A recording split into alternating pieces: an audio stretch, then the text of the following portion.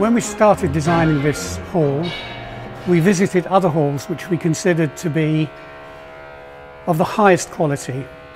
In particular, we looked at the Yehudi Menuhin School and King's Place in London. We very much were interested in making this hall of the same quality.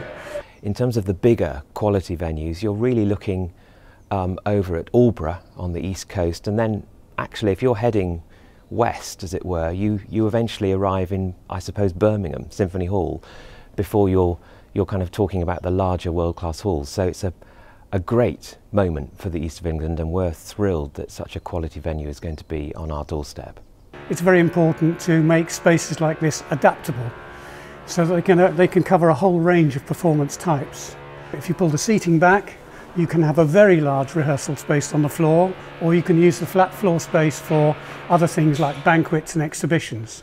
So you have a whole range of uses. We're an international orchestra. We play all over the world, but our roots are in the east of England. That's where our residencies are based. I think as an orchestra, we're known for being very broad in terms of our repertoire. Sometimes we're performing chamber music with 4 or 5 of our musicians, and the next minute we're at the proms with about 50 players. We have arranged for the concert hall acoustic to be varied by changing the surface of the hall in different ways to create different kinds of acoustics. You can see along the high level are acoustic variable absorbers. These are acoustic treatment which will be covered and opened by timber panels, which can be controlled from the control room, and by opening the panels we can actually change the acoustic of the room. And we have these acoustic reflectors above the orchestra which move up and down to provide the best acoustic conditions for different kinds of performance and to help members of the orchestra to communicate better with each other. The acoustic, I know from looking at all the details, should, we hope, be absolutely fabulous, which is just going to lead to some stellar performances. We hope not just from us, but all the visiting guests, soloists and artists and orchestras that will be attracted to Saffron Walden. In the last 15 to 20 years we've had the advantage of computer modelling. Now, computer modelling allows us to build a model inside a computer of the hall as it will be in its different modes, and we can actually listen to the room before it's built and adjust the acoustic to get it right before we even start building.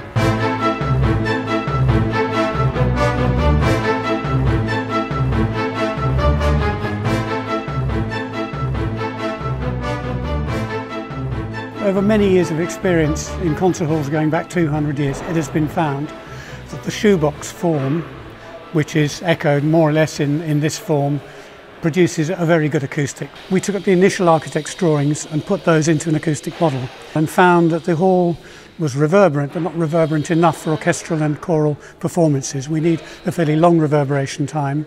So we altered the model by raising the roof a metre, ran it again, the acoustic improved.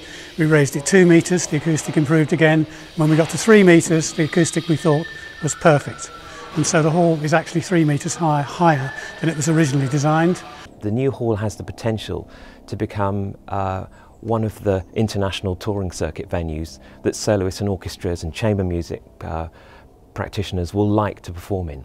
I hope that it will be a heady mix of the local, so developing the local community and talent in that area, but equally bringing in world-class talent and performances as well.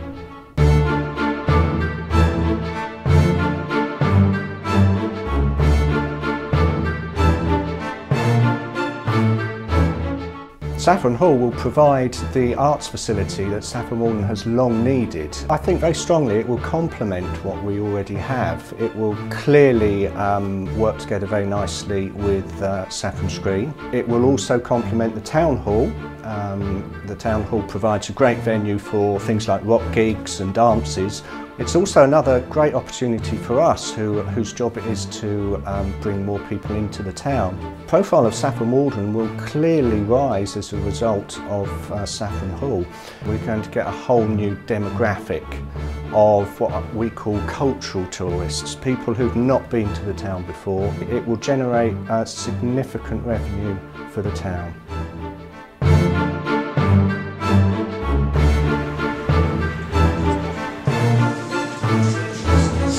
I had a sight of the plans quite early in the procedure, and I must admit that I'm completely blown away. You see the thing on paper, seeing it in the flesh is quite different, and it's just amazing to see how far it's come, and you know what it's going to mean to us in the Choral Society for a venue for classical music. It's absolutely amazing, really. A whole different experience giving a concert in something with all the facilities there. I think that what really hits me is the flexibility of it all. Makes it a really attractive venue for all manner of things that I'm involved in. From the Uttlesford Orchestra's point of view, we've been very restricted in what we can actually programme in terms of music because of the spaces that have been available so far. What we now have is a stage which is almost limitless in terms of what we can programme as an orchestra, and it opens up all kinds of possibilities for collaboration with other musical ensembles in the area as well, which is something that the Uttlesford Orchestra would like to do but hasn't been able to do for a long time because of the lack of suitable venues. So I'm really excited about it.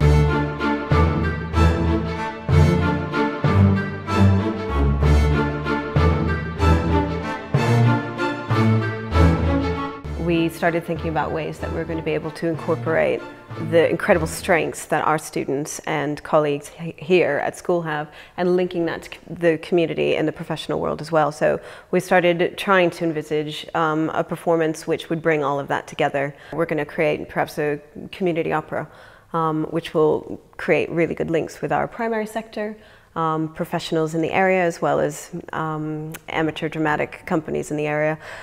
Without the Saffron Hall, we never had the space, the facilities to be able to link all of that together before. This is an outstanding area.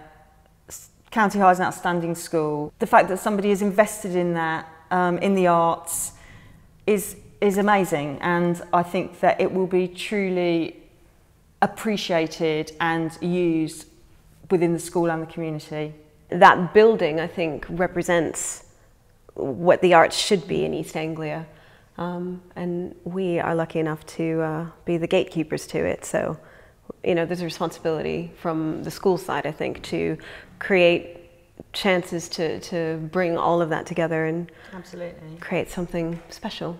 It's certainly been really interesting teaching in this room with the building appearing through the windows, and both the teachers and the students have been increasingly excited about the prospect of getting into this facility. We're going to run a live band in there. The concert band are going to play with the acoustic engineer and the acoustic designer Paul Gillier on, and we're going to put in an audience. The Year 7s and Year 8s are going to come in with the first audience into the building to see what it sounds like with 600 bodies and to change the acoustic variation. And then there's a lot of excitement amongst the student body already to see what that actually produces and what it feels like to be in this building. I know of no other top quality venue that is attached to a school like that. You hear of some calls that are attached to conservatoires and universities and perhaps music schools, but to be attached to a local state school is extraordinary. It says, I think, a lot about the venue itself, in that it isn't just about world-class performances, attracting world-class talent, but it says a lot about its commitment towards education and the community.